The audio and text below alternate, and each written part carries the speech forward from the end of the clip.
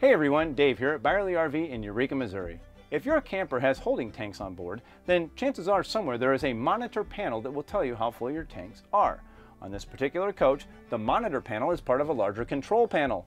Sometimes the monitor panel will be mounted individually on the wall, sometimes there might be a couple buttons along with it. Now, the monitor panel tells us how full our tanks are by pressing a button, and then LED lights will light up to give us an indication of how much fluid is in the tank. So, for gray, I press the button. It says the gray tank is empty right now. If it was 1/3 full, I'd have 2 LEDs. If it was 2/3 full, I'd have 3 LEDs. And if all 4 LEDs lit up, then I know it's a full tank and I know to empty that as soon as possible. My black tank is empty. My fresh tank is full.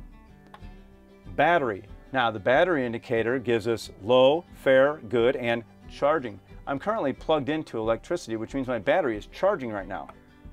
If I went outside and unplugged, I'd have 3 LEDs for a good battery. Now on a motorhome, a lot of times you have the ability to check your propane level as well. My propane tank is at least 2/3 full. Now remember that I have somewhere between 2/3 and full, and that goes for the rest of the tanks as well. So once a black tank hits 2/3, for example, the next indicator is full, so you kind of need to keep an eye on that.